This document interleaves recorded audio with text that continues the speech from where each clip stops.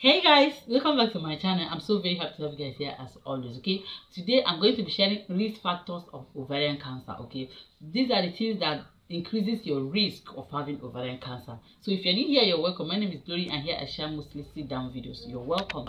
So today, like I said earlier, what are the things that increases your risk of having ovarian cancer? These are the things I'm going to be talking about. Even if all these things, okay, you might still have all these things without having cancer. Yes, it's possible, but these things increases your risk of having ovarian cancer. The first thing I want to talk about is when you are not pregnant, like when you have never been pregnant, you don't have any history of pregnancy, then this might increase your risk of having ovarian cancer, because the hormones that you release during the pregnancy will help you to reduce this. You know that your ovary is not only producing eggs, it's also producing estrogen, which is a hormone, and the progesterone, okay, which is another hormone. Okay, so now when you are always pregnant, when you are pregnant, you release and reduces a lot of hormones. Okay, you transfer a lot during pregnancy, carrying the baby and all those stuff, and even nursing. Okay, so this is another risk factor when you don't or you have never been pregnant. The next thing I want to talk about is when you are obese. Okay, obesity is another risk factor of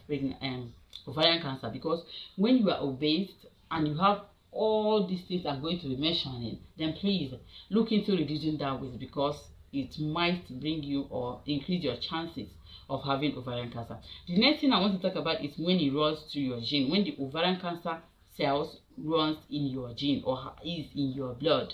That is another factor that might increase your risk of having ovarian cancer.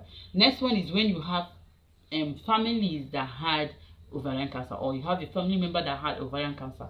This might be a risk factor. Okay, another thing is when you're having endometriosis. Okay, when you have endometriosis, which is the lining of your uterus that's supposed to grow inside the uterus, grows outside. This is another risk factor. Next one is when you had any other type of cancer, maybe breast cancer, maybe any other cancer, okay, cervical cancer or all those stuff. This might mean that you have higher risk of having ovarian cancer. Okay, the next thing is when you are older in age, like your age is another thing that might be a factor in increasing your risk of having cancer, because when you are older, it also means that you might have ovarian cancer. Like 50 plus are much more prone to having ovarian cancer. So these are the things that might bring you closer or increase your risk of having ovarian cancer. But then when you have these things, it's also possible for you to have all these things I mentioned without having ovarian cancer. Okay, so there are things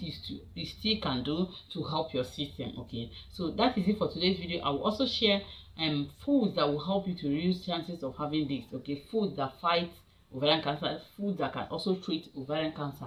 I will share a video on, I will make a video on that. Okay, so if you are new here, like I said earlier, you haven't hit that subscribe button and the notification bell so you notify when I upload a new video, please start doing it right now. Okay, so you will get more and more from this channel. Thank you so much for being here, and see you guys in my next video. If you like the video, give it a thumbs up